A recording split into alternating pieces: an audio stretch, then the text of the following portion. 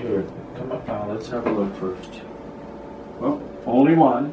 Only one. Okay, so let me show you a couple things. This is the uterus. Is it like the little speck next to it? You see the heartbeat? Oh, yes. Yeah. Wait a second. Let's see it. Take a look at that. Only one. Thank you, God. Only one. See the heart? Look at the heart, babe. Wow. Hold on, I need to get a close up on this one. Oh, Dr. Crane, that's amazing. Now I'm going to try to hear it.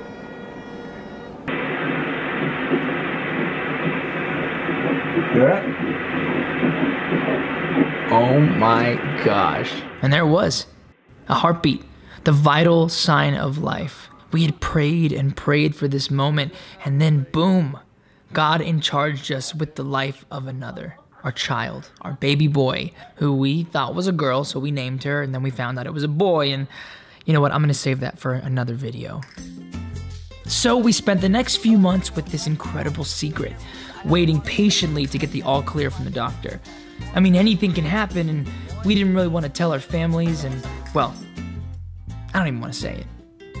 I mean, this was probably the hardest secret that we've ever had to hold from anyone. Ever. Seriously.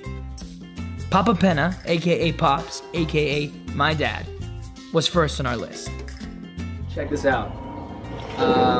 Super top secret, though. Super top secret. But, we're having a baby.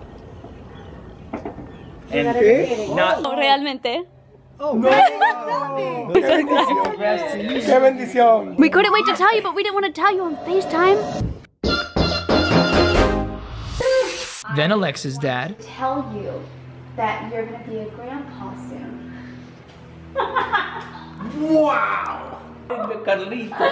Oh, God bless you, God bless you. Before I used to like this boy, now I love him. Her sisters.